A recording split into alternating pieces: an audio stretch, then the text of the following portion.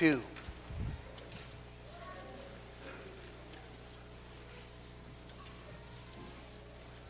We read Luke chapter 2, the first 20 verses of the chapter.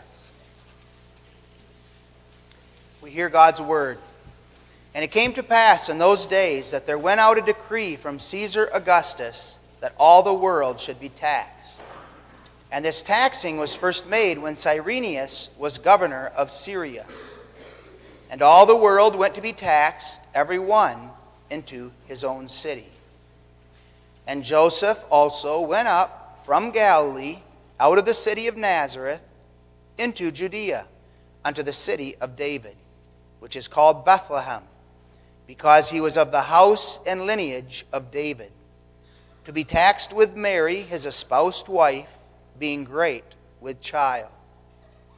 And so it was that while they were there, the days were accomplished that she should be delivered.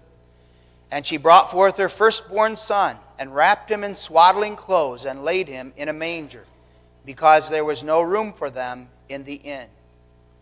And there were in the same country shepherds abiding in the field, keeping watch over their flock by night. And lo, the angel of the Lord came upon them, and the glory of the Lord shone round about them, and they were sore afraid. And the angel said unto them, Fear not, for behold, I bring you good tidings of great joy, which shall be to all people. For unto you is born this day in the city of David a Savior, which is Christ the Lord. And this shall be a sign unto you. Ye shall find the babe wrapped in swaddling clothes, lying in a manger. And suddenly there was with the angel a multitude of the heavenly host, praising God and saying, Glory to God in the highest, and on earth peace, goodwill toward men. And it came to pass, as the angels were gone away from them into heaven, the shepherds said one to another, Let us now go, even unto Bethlehem, and see this thing which is come to pass, which the Lord hath made known unto us. And they came with haste, and found Mary and Joseph and the babe lying in a manger. And when they had seen it, they made known abroad the saying which was told them concerning this child. And all they that heard it wondered at those things which were told them by the shepherds. But Mary kept all these things, and pondered them in her heart. And the shepherds returned, glorifying and praising God for all the things that they had heard and seen, as it was told unto them. We read God's word that far. May God bless his word to our hearts. We take as our text this morning the first 7 verses, which we will not reread. Beloved in our Lord Jesus Christ, the birth of Jesus Christ, as we well know, is a marvelous event. An event in which we see the hand of God involved in so many different ways, in all of the various details that took place, that led to that marvelous event. It's true that we see God's hand in all the details of our lives, and we see God's hand in the conception and the birth of our own children. But we also understand the birth of Jesus Christ was a wonder. And the mystery of the Godhead was being revealed as God came into human flesh. We also acknowledge this event was pivotal in all history. All history serves this marvelous event. And we understand that simply even by the way in which the years are calculated. 2019 coming from that many years approximately after Jesus was born. But even more than that, we recognize the impact of this birth on the whole of the world. God ordained that wicked Caesar Augustus serve God's purpose so that the Bible would be fulfilled and Jesus would be born in Bethlehem. And all the details surrounding that wonder, ordered by God, according to the program that had been laid out in the Old Testament. So that as we go through the Old Testament, God already gave the entire program of all of the things that must come to pass. The ways in which Jesus' birth would be realized, the events that would take place, so that all the events as we read them in the accounts of Jesus' birth are fulfilling these various prophecies that had pointed to the way. And again, every detail demonstrating God's faithfulness, God's goodness, God's marvelous love, the wonder by which God promises and keeps those promises. And we look this morning at a number of the wonders surrounding the birth of Jesus as set forth here in Luke chapter 2, verses 1 through 7. We take as our theme the birth of Jesus Christ, noting first of all the fullness of time. In the fullness of time, God sent his Son. Secondly, born in Bethlehem. And thirdly, born in poverty. It came to pass in those days, we read in verse 1, all the events of history were set in motion by a decree that came from Caesar Augustus, a wicked man, that all the world should be taxed. Now this is an astounding aspect of Jesus' birth, in the sense that Jehovah God so ordains all the events that take place in such a way that a wicked man, Caesar Augustus, would be the tool that God uses to bring about the salvation of his people. This wicked ruler would be the one who would bring about the means by which the Savior would come into the world. But at the same time, this wicked ruler would be the means by which condemnation then would come upon the world, as through this one, God would condemn and would judge the world. Caesar Augustus took the name Augustus, which meant highly regarded, full of majesty, a proud man, but merely a tool in God's hand to accomplish God's good pleasure. God had spoken in Micah 5 verse 2 that Jesus had to be born in Bethlehem. And now God uses Caesar Augustus to make that decree that would set in motion that which was necessary, that Jesus could be born in Bethlehem. We find marvelous comfort in this, beloved, as we think about the fact that God is so ruling all the events in the world around us to serve the wonder of our salvation. What a marvelous thought. The fact that Jehovah God is so ruling the president of our country, President Trump, but also the presidents, the prime ministers of all of the countries throughout all of the world. And that God is orchestrating it in such a way that all of them serve as tools in his hand to accomplish his good pleasure. What is God's great plan now?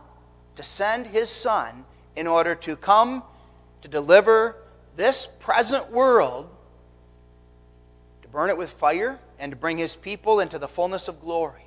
And now all of the events that are taking place in history today, tomorrow, next week, next month, next year, all by God serving that grand and glorious purpose. We see that with regard to the first coming of our Lord and Savior Jesus Christ. And by faith we lay hold on that wonder also as it pertains to his second coming. Now there have been many attempts to try to undermine this history and to undermine the accuracy that is set forth here. This passage is not excluded from criticism. As we know, critics will analyze and try to pick apart various passages of Scripture to show that this isn't accurate. This is foolishness. Why would we follow something that isn't even historically accurate? We know for years the critics have undermined the virgin birth and the validity of the virgin birth. The Bible is clear.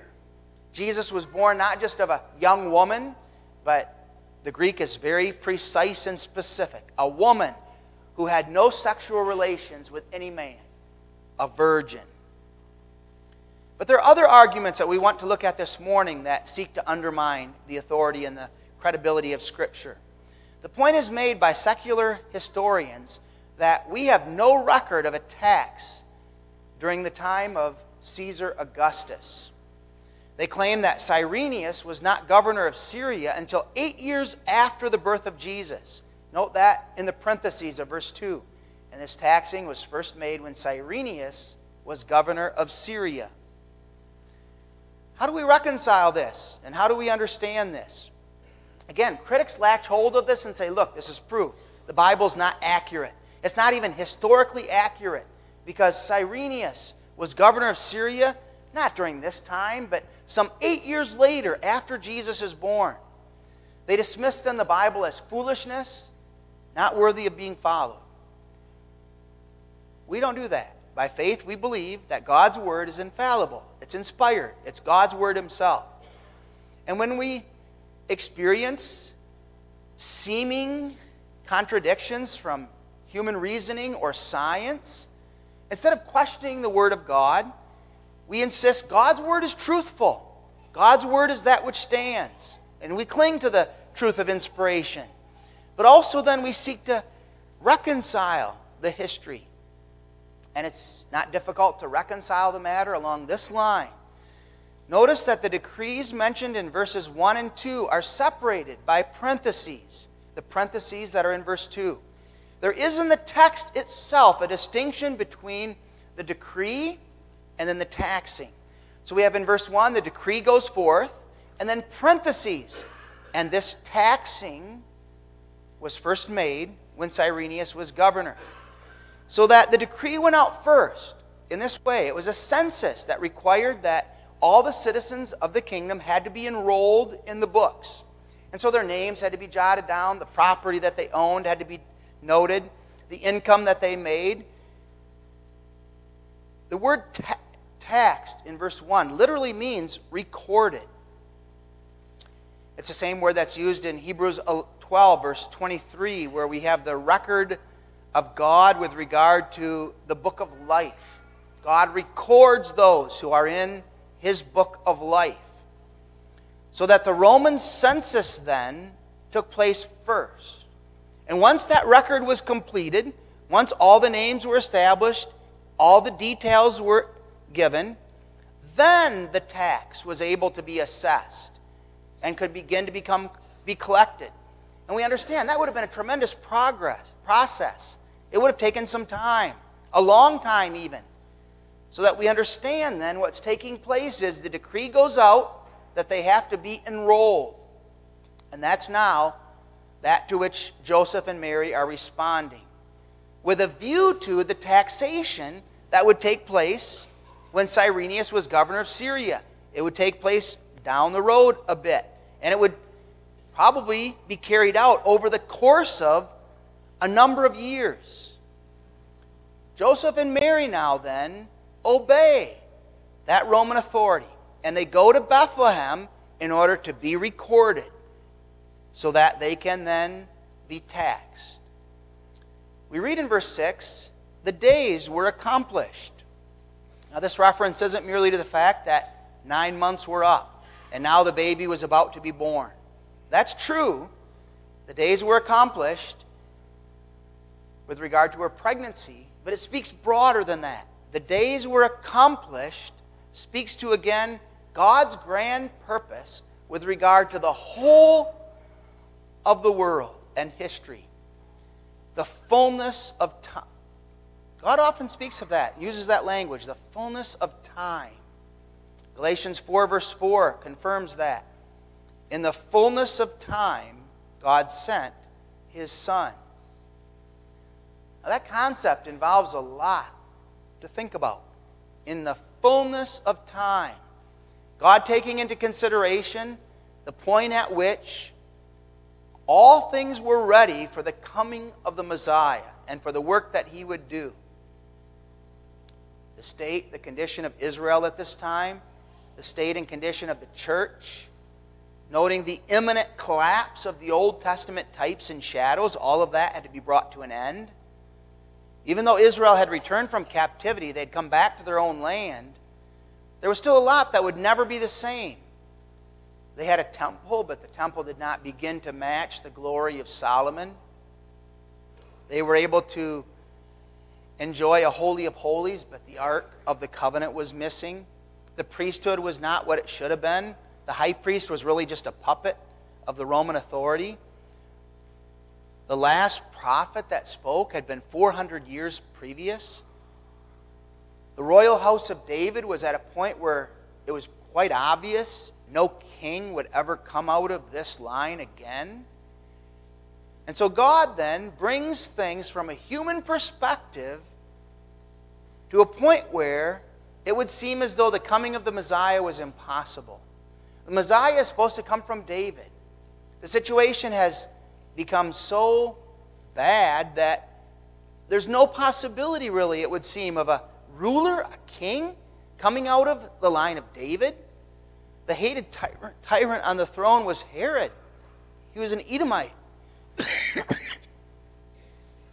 And so God here is ordaining all things with that in view. And on the foreground in Luke 2 is not so much the state of the Jewish nation and her spirituality, but also the state of the world. Caesar Augustus makes a decree, and it's in the fullness of time now that God sends his Son. What kind of a time was that? And you children are aware, we talk about this in catechism and in school, no doubt. The fact that God brought it so that the civilized world was ruled by one ruler. One governor now controlled the whole known world. There was one language. Travel was good throughout the whole empire. The world was ready to answer this question: what do you think of the Christ? It was a time when God could send his Son and everyone would know about him. They would know that he came. They couldn't miss it. They wouldn't be able to say, we don't know what you're talking about. We've never heard of the Christ. We've never heard about him. Not only the Jews, but the whole world would reject the Messiah. And they would be left without an excuse.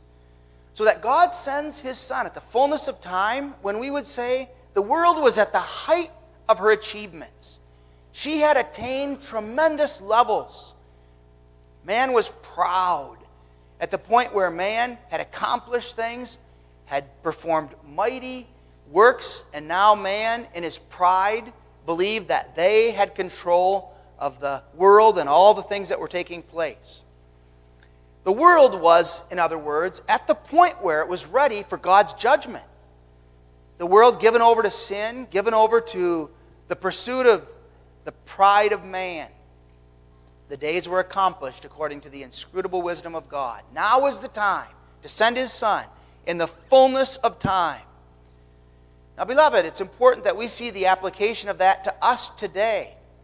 God came when the church as a whole had rejected him. God came when there was yet a remnant that was hopeful, looking for the coming of the Messiah. God in his grace would continue to preserve that remnant, and he would watch over them. But for the most part, humanism, the worship of man, pride, the pursuit of the things of this life characterized the world at that day. The world given over to the pursuit of her own glory, her own honor. Hopelessly lost in shame and sin and guilt. And beloved, all of this serves the purpose of God in this sense. Who would believe? Who would believe and lay hold on the fact that this is the Messiah?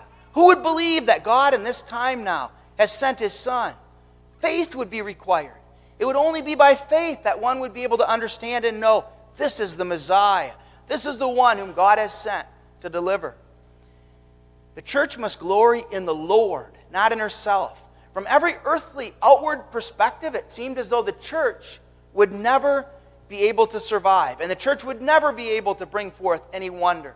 And yet God does what is impossible in the eyes of men. And we know, beloved, that that's the anticipation with which we look forward to the coming of our Lord and Savior Jesus Christ again. The Bible talks about what will be necessary, what this world will look like. Everything serving God's perfect plan. The darkness that will be characteristic of this world in terms of the apostasy. The church world forsaking, not looking anymore for the coming of a Messiah, living for the things of this life. Living for an earthly kingdom and for earthly honor and earthly fame. Jehovah God preparing all things for the coming of his church.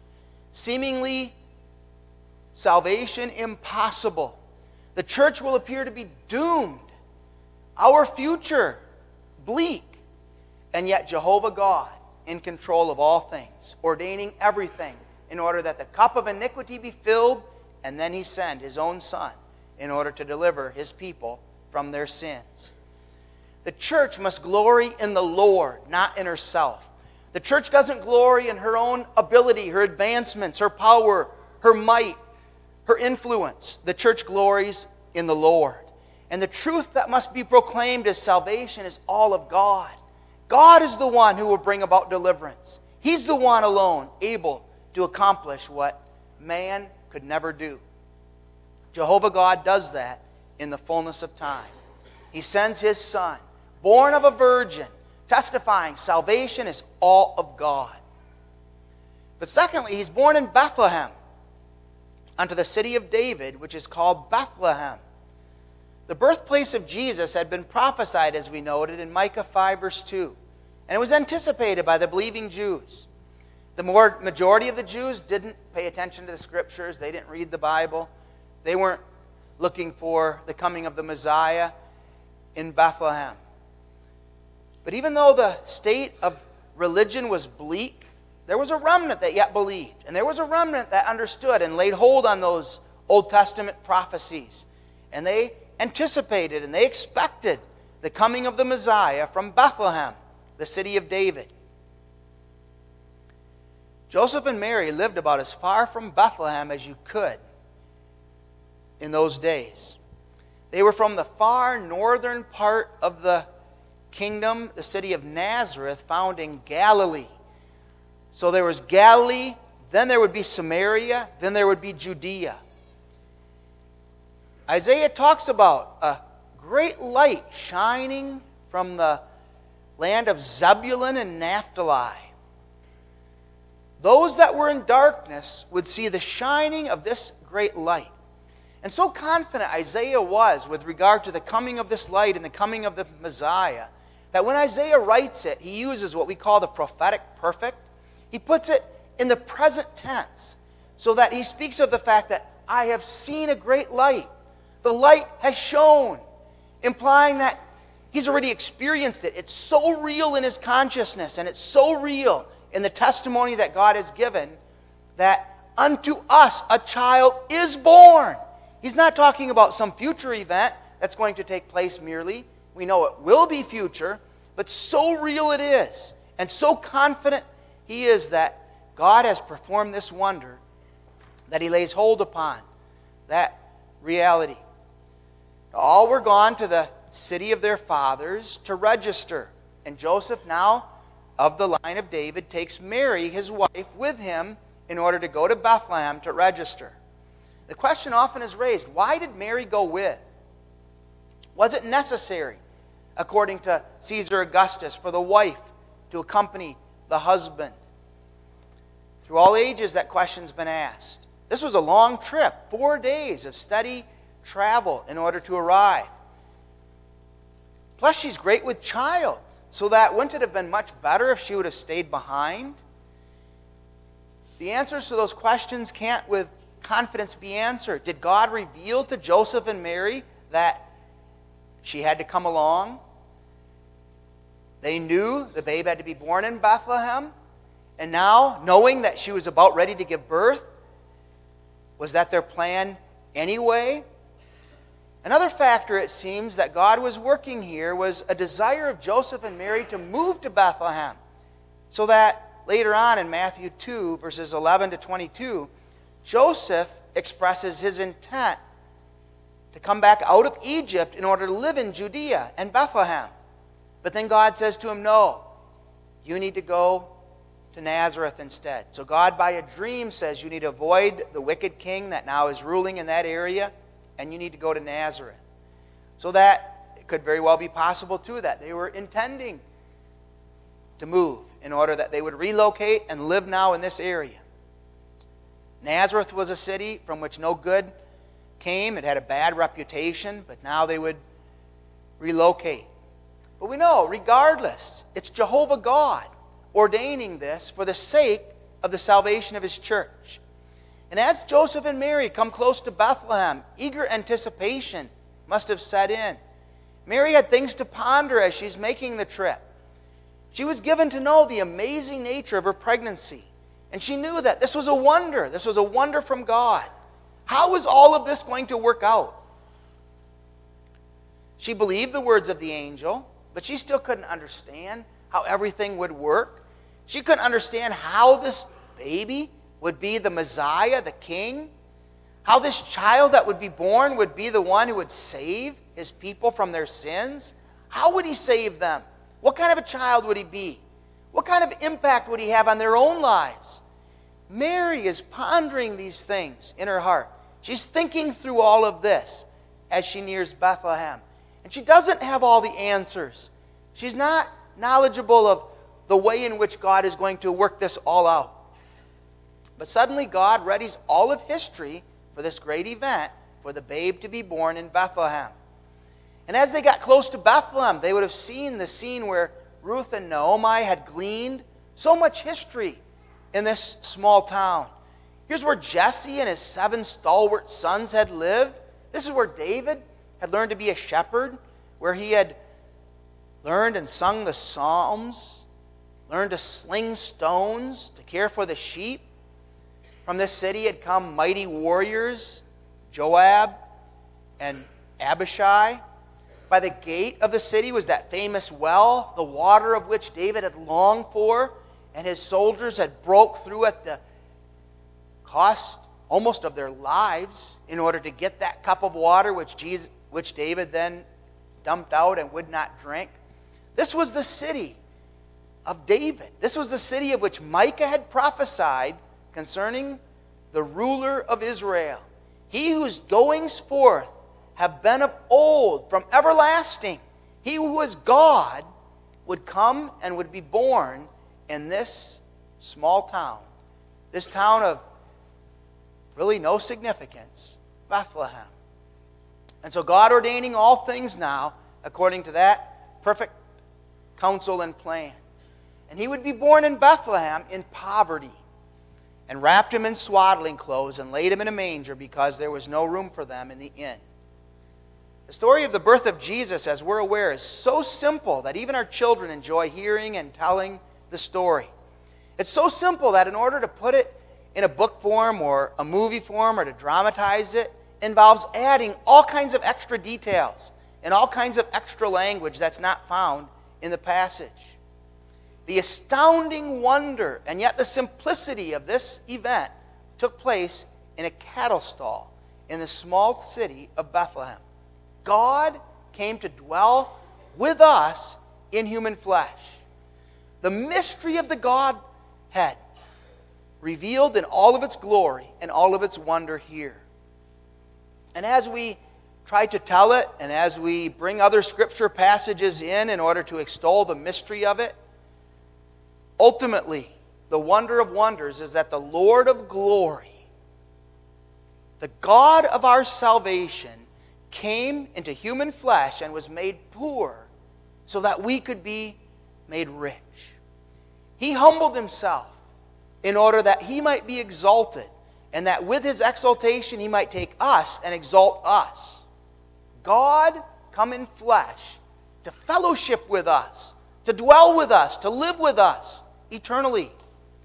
And by faith we lay hold on that. We believe that wonder.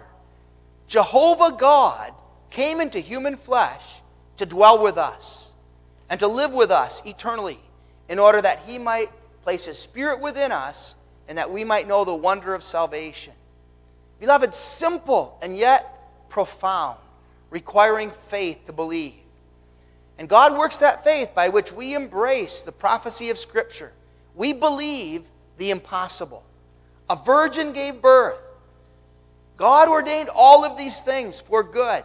And by faith we lay hold upon that wonder as the wonder by which we know peace with God. Our sins have been forgiven. Jesus came to save his people from their sin. The manner of his birth hid from all those that didn't have faith to believe. God hiding that wonder in a number of ways, striking ways. Hiding the wonder in the sense that Jesus is born in a cattle stall. Hiding the wonder in such a way that Jesus is born in poverty. He's not born in a fancy palace. He's a king who's born now in this stable, and laid in a manger. Men and women were looking for a king. They were looking for the king of the Jews to come, the one who would do battle against the Romans and would defeat the Romans. They're not looking in a stable. They're not looking in a cattle stall. They're not looking in Bethlehem. They're not looking where God sent his own son. The young couple comes to the inn. There's no room. They're pointed to the cattle stall next to the inn, where the cattle of the passing caravans would be held for the night. The Lord of Lords, the King of Kings, is born in such poverty. And he's wrapped not in blankets, but swaddling clothes, strips of cloth and rags. He doesn't have a nice crib in which to lay, but he's laid in a manger, likely one made of stone, a feeding trough. Now, beloved, there's something wonderful about this event. There's something marvelous about this wonder of wonders that causes the birth of Jesus to stand out from all the other wonders that God sent through history. If we just think about it in this regard, every other sign that the Bible gives us is set forth in the context of a divine wonder. There's a miracle, there's a power of grace that's evident.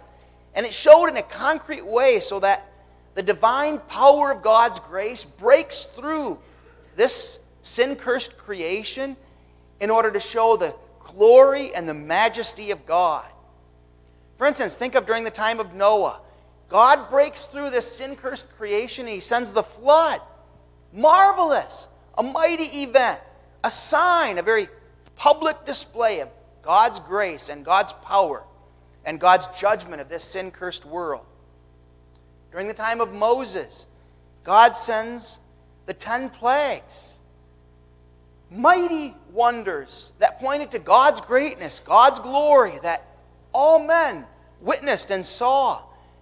Moses is standing before the burning bush, and God sends fire from heaven to consume the bush without it even burning. During the time of Joshua, God causes the sun to stand still. He parts the Jordan River.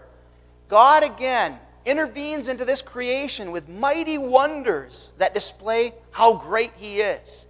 They stand before the town of Jericho. How will this army conquer Jericho without the tools of war?